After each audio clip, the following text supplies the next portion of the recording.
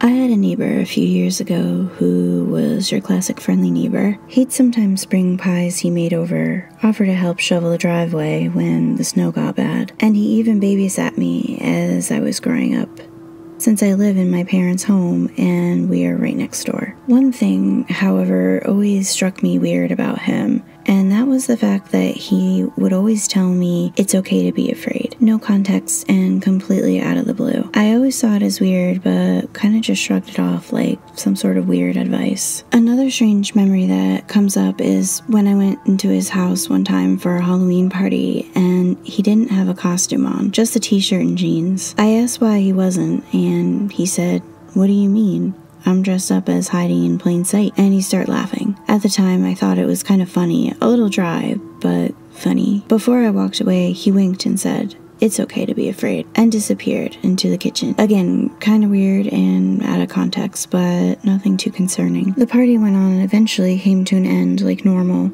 My parents and I were getting ready to head back home when our neighbor comes up to me and says, "Are you afraid of me?" I was kind of shocked at first because, well, who asked that? I responded, "Of course not," and he says, yet with a big toothy grin, "It's okay to be afraid, you know. Sometimes it's a good thing." I smiled, said thanks for the party, and booked it the hell out of there. A few days later, my parents told me our neighbor needed someone to house sit for him because he was leaving for a road trip. Seeing as I was 16 and unemployed at the time, they figured it was gonna be some good side money for me. They volunteered me and told me I start the next morning. I was grateful for the money, but in all honesty, something felt off. Ever since the party, I was kind of put off by the guy in his house. I kept telling myself I was just being paranoid and that I could just use the money. The next morning, I headed over to the house, but I couldn't open the door. Not because it was stuck or the key was wrong, but my gut just kept telling me not to open it. I felt like someone or something was behind that door, and I didn't want to meet them. I walked back home, but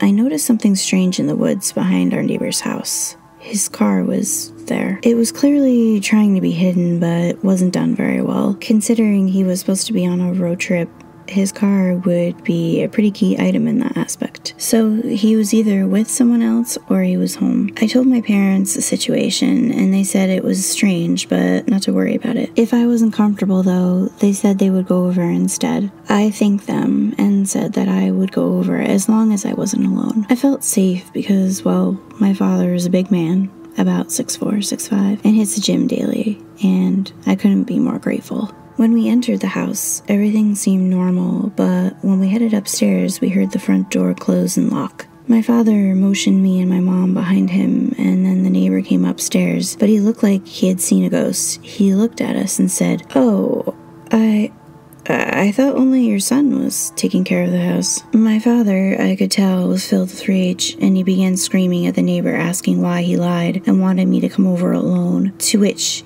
he didn't respond. My father then tackled him to the ground and rolled him onto his stomach like an officer would to a suspect. Our neighbor put up no resistance, and a box cutter fell out of his pocket. He remained silent for a moment, and my mom called the cops. Suddenly, he looked directly at me, opened his mouth, and said, "I knew you were here, but you left. Were you afraid?" I didn't respond, and my father told him to shut up until the police arrived, which he did. The police handcuffed him, and all he said before he left was, "Hey kid, See why it's okay to be afraid?" And he let out one of those sinister laughs, like one of those choking on your own spit kind of laughs. This shook me to my core. I couldn't stop shaking in fear on the walk home with my parents. I found out after his trial and my testimony that he was also found responsible for the disappearances of several different people all around my age. He wouldn't admit where he took their lives, but they were clearly all people he had known. I'm not sure why he kept telling me it's okay to be afraid, or why he dressed as in plain sight for Halloween if he was trying not to get caught. Those were the only things that kept me alive. I know what would have happened if I walked in that house, and I know that being afraid just might save your life.